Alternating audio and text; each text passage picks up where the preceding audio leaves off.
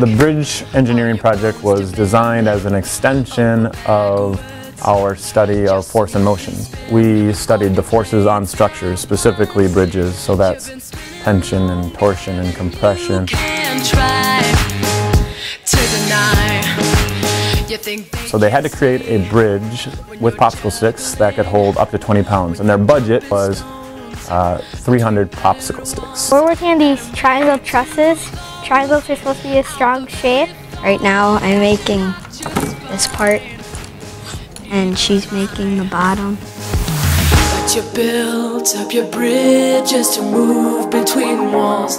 Up until this point we've been just trying to work on it to make it as strong as we possibly could. Today we're going to see how other groups do, see how many pounds theirs holds, how many sticks that they use, what type of bridge. To feel like the bridge is falling down all around you, built to keep up the charade that you moved on. Now you gotta figure out this one on your own. Can't get rid of bridges just to keep up the ground.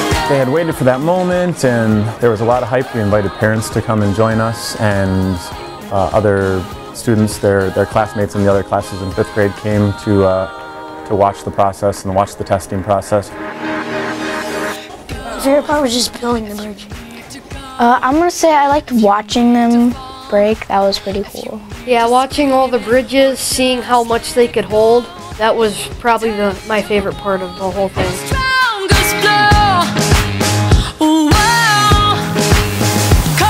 And this year we were lucky enough to have Jim Pierce, who is a Cottage Grove resident.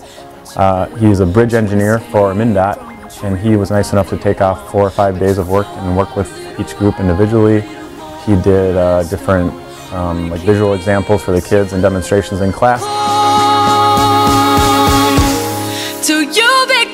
I like how it takes a while and it's like fun to actually relate it to real life. This engineering project does exactly that. Hopefully it creates a love for those science and math concepts and will empower them and motivate them to study those things down the road. So it just gives them a little taste of what they could do with some of these skills.